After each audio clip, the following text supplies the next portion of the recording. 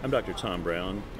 I teach in the Department of Psychiatry at the Yale Medical School, and I'm the editor of a book called ADHD Comorbidities, a handbook for complications in children and adults with ADD, and it looks like this. This is a book that we put together to try to address the problem that many clinicians have in dealing with complicated cases of ADD. Recent research has shown that an adult with ADHD, or ADD, you can use the two terms interchangeably, has 6 times the likelihood of having at least one other psychiatric disorder sometime in his or her life. It doesn't mean it's going to be persistent throughout life, but the fact is that ADHD rarely occurs alone. Most people with ADD or ADHD suffer at some point in their lives from a learning disability, anxiety disorder, mood disorder, obsessive-compulsive disorder, substance abuse, or any one of a wide variety of other psychiatric problems. There's something about the nature of this disorder that means that it often occurs in combination with other disorders. And so what we've done in this book is to get the best experts we could find in the world to deal with each one of these particular combinations: ADD and anxiety disorders, ADD and sleep disorders, ADD and learning disorders, ADD and mood disorders, ADD and substance abuse, and so forth.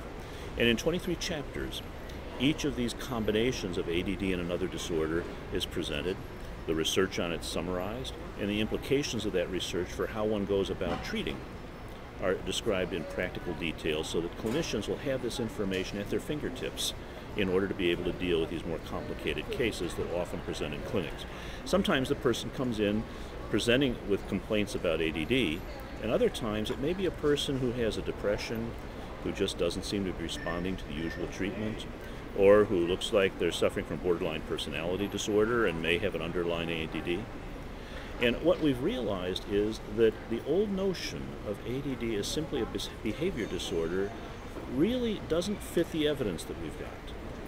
And nowadays we understand ADD from a new paradigm, which basically is to say that this is not so much a behavior disorder, because there are many people who have ADD who've never had any significant behavior problems. Rather, it's a developmental impairment of the management system of the brain, the executive functions. The first chapter of the book begins by talking about how this new paradigm has developed and how our understanding of the disorder has changed. And how now we're beginning to think of this not so much as just one disorder among the many different disorders, but rather as a foundational disorder that cross-cuts many other diagnoses. One way of thinking about it is that it's a lot like having a problem with the operating system of your computer, which impacts a whole variety of other software packages that you may want to run, as distinguished from some other disorders which are more like a problem in a software package that only affects a fairly narrow range of functioning. There are chapters in the book that talk about how ADHD looks different in preschoolers, or in elementary school age kids, or in adolescents, or in adults. There are other chapters in the book that talk about assessment and treatment of ADHD, particularly